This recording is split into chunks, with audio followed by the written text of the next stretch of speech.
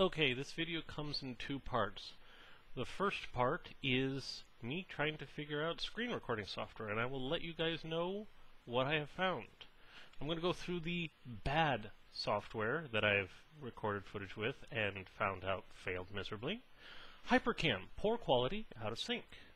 Bulents Screen Recorder, video freezes after about 30 seconds, so in 45 minutes you still see the frame from 30 seconds. ZD Soft Screen Recorder has issues with recording codecs, perhaps? Incompatibility with Vista? I'm not sure. It's just when you click on record, it goes, ugh! I think you guys are going to kick up from that. iScreen Recorder has massive sound syncing issues. Basically, the sound is about 2/3 as fast as the video. Super Screen Recorder fails to save the file, so it gets all the recording right, and then you click on save the file, and it goes, ugh! Just like the other program. And so those are the ones that I tried and completely failed. I always have used Fraps for full screen games, but Fraps does not work for certain windowed games or games that I'd have to run in DOSBox, that sort of thing. Or games that I would want to show both the game and someone really special to me by the name of Osei Sidrui.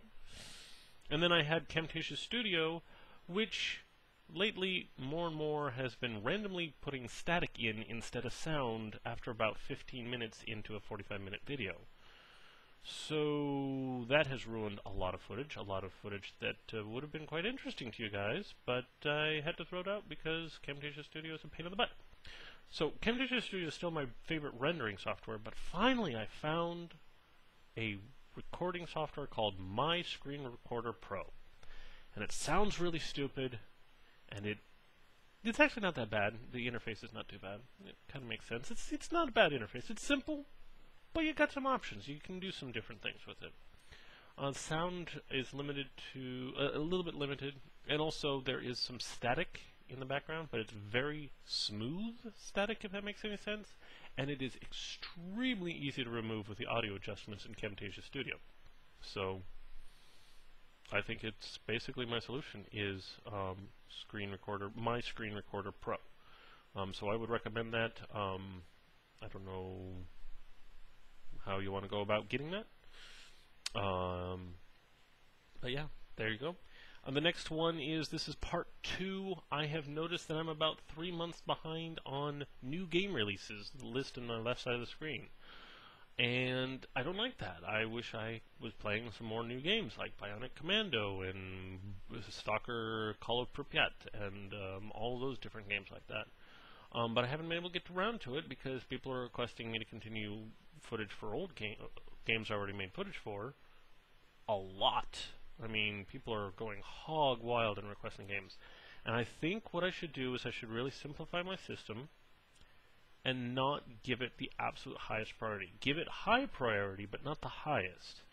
Essentially what I would do is I'd remove both currents and I'd put down a locked into position sort of thing. It's not too complicated. It just means that once it's above locked down, it won't change its position anymore. It'll be important for it to be uploaded relatively soon, but one game that's proven it's popular enough to get more footage doesn't necessarily need to be higher than another game that's proven itself to be popular to get more footage, if that makes any sense. But it'll just be simpler than the current system. And then also what I would do to make it so that it's not like comes and turns around so you never see continuation of old game footage, is I'll make it so that instead of uploading 30 games, or I'll be looking at 30 games in my list, I'll be only looking at 15, the ones that I think are most interesting, most LP worthy. There's a lot of really cool games out there, like Left 4 Dead 2, for example, that, I mean, they're a good game, but is it really LP worthy if I've already done Left 4 Dead 1? I'd rather do things like StarCraft 2 or just wildly amazing, interesting games like, I don't know, the Mini Ninjas. That seems like something that is way out there and different. I'd love to try some of these. So that's sort of where I'm thinking on this sort of thing. And it's not that they're bad games, it's just they're not as interesting. So that's my question to you guys. This is my question. Do you really like the system how it is, and you don't care at all that it's taken me a really long time to get to new games? Or would you like to see me put a little bit more priority on new games? let me know in the comments below, and I'll probably be making a decision based on that. I might not go with a popular decision. I'll probably be going with the most educated decisions, or most educated reasons. Hope to talk to you soon, and hopefully I'll be uploading footage again very shortly. I have a ton recorded, just not a lot rendered. Alright, bye guys.